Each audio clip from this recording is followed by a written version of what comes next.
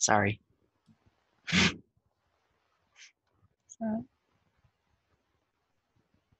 Yeah, start now. Okay. Hi, welcome to this week's graphics programming virtual meetup. We are following the Berlin Code of Conduct. We have a Discord you should join. We have a Twitter you should follow. And this week we are covering shadow mapping, lesson 7 in the Tiny Renderer series. As always, the tutorial link is available here and as well as my code for it, which I need to upload, but will be uploaded there shortly. So, shadow mapping. Shadow mapping is a very common thing in rasterization-based graphics because it is the most popular way to get lights to have occlusion. As we can see here in this picture, there is some light off in the top right corner casting down on this very angry thing, and for lack of a better word, and casting a shadow. So all his shoulder, the underside of his horn, the side of his face, it's all dark. There's nothing there. So this technique just lets us hide things behind other things and not let the light hit it. Because we're not casting rays, we do not have a simple way to check if a light ray can go through and hit a surface or not. But we're doing rasterization. We don't have any of that kind of capabilities. So I had a slide here that is not here anymore. Maybe it's further down. Anyways, so it's done. Shadow mapping is done in 2 passes. First, you get the depth buffer or depth map of the shadow. You figure out how far into the scene a light source can see. The depth map tells you that. And so that's the first step, and we want to do that for every light in the scene that we want to have cast a shadow. So the shader code for it is very basic because all we need to do is transform vertices into the screen space and then rasterize them so that we can see how far into the scene they are. We don't care what the color is. In fact, we could, I dropped a parenthesis, oops. We could not draw anything to the frame buffer and that'd be fine because we were writing to the depth buffer instead, as evidenced. Does this not write to the depth buffer? Oh, right, the triangle function does. That's right. I'm confusing the shader with the triangle function there.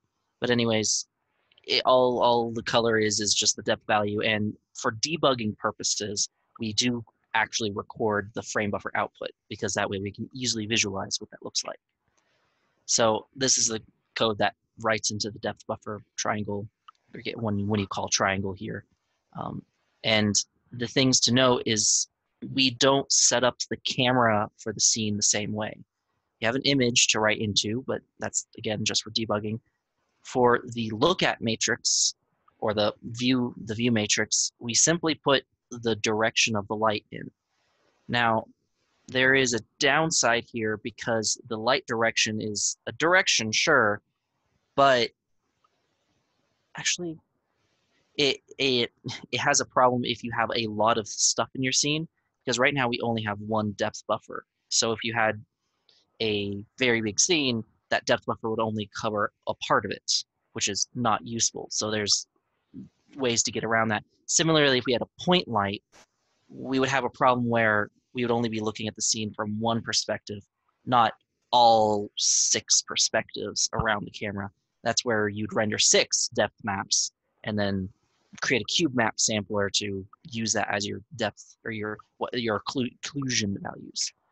So this is what that shadow buffer looks like. It looks like a depth map. That's all it is. This is where that slide was. So we know how far into the scene the light can go.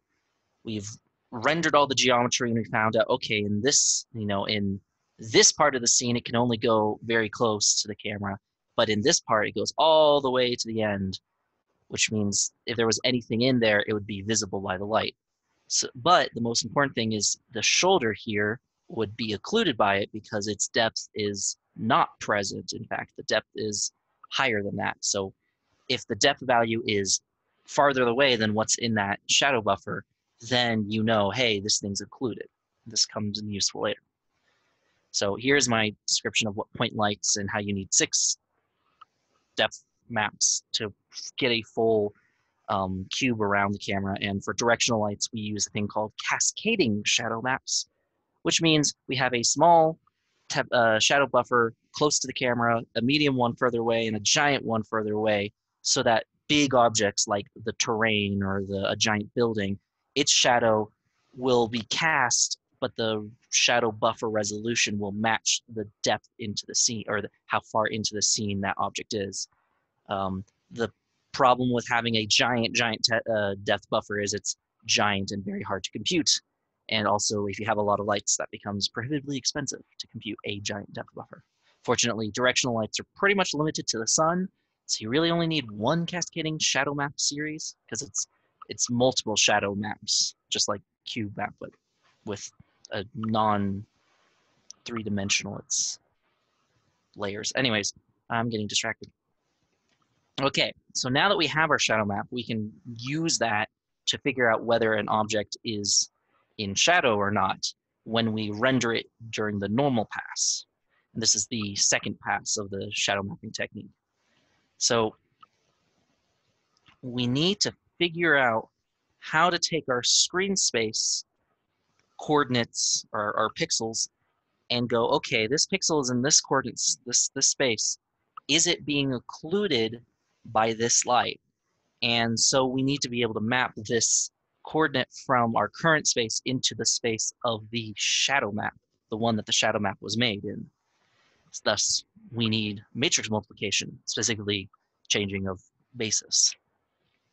So to do that, we take our current base, and our current base is this camera M, and we get it all into one matrix. So we multiply the viewport, projection, and model view, so it's all one thing.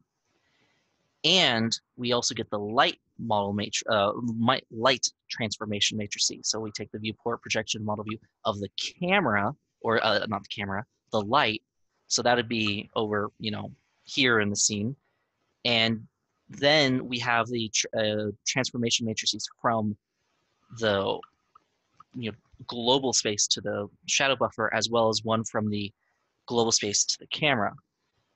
So what we need to do is we need to invert the camera matrix, because then we're going, instead of going from a global to a camera, we can do camera to global, and that's what this here does.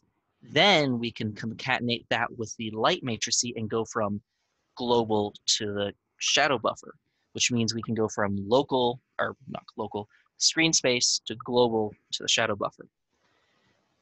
Thus, this one matrix has all the gubbins in it to transform a screen space coordinate of our current frame and plop it into the screen space of the shadow buffer. And that's what SP means here. And then we do a perspective divide to make sure that, well, the Z values are correct because it stretches space and it's a nonlinear transform. Stupid projection matrix. Anyways, so now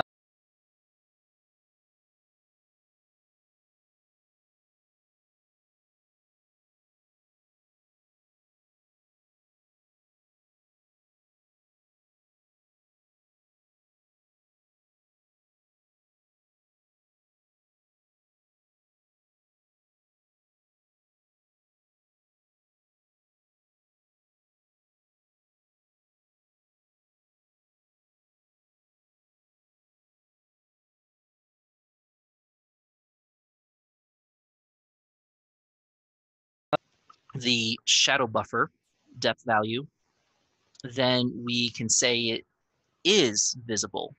Whereas if it was greater than, it isn't visible, because if we, where's a, here's a pencil. Yeah, just because if our screen space coordinate is in front of the shadow buffer coordinate, then it should be less than, because depth values are from less than to greater than. And so then it will go, oh, this is visible by the light. And the inverse, the depth value of the shadow buffer will be less than the one in our scene. It's been included by it. So now we know, hey, this is in our scene or not.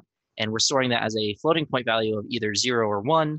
So this is a Boolean operation. It'll return a bool and then an implicit cast into a float because we're multiplying it by 1. If it's 0, it multiplies to 0. And if it's 1, as in true, it multiplies by 1.